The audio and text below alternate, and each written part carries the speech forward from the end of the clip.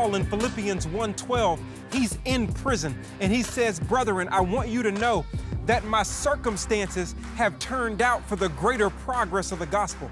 While you're waiting and while you're in your lockdown, while you're chained to a problem that you can't fix, he's basically saying, if it's not good yet, God's not done yet. There may be many of you that feel like you're not what God is looking for when it comes to serving His purposes and making a huge kingdom impact. But I got news for you. Just because you feel unwanted doesn't mean you're not exactly what God wants. Even though you feel like you're not seen, God sees you. Even though you feel like you've been through too much heartache and pain to be used, God can use you. You may feel unwanted, but you're exactly what God wants.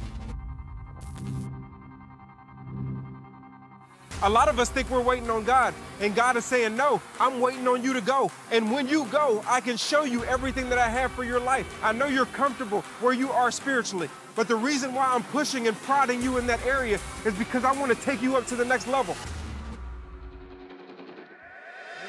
You're going to be graded on whether or not you did what God is calling you to do. So the time is right now for you to get to work so that you can experience the promises, the provision, and the purposes of God that He has on your personal gridiron. The word of the Lord is coming directly to you to run out of the tunnel, to experience the promises of God, and to no longer procrastinate, doing it right now.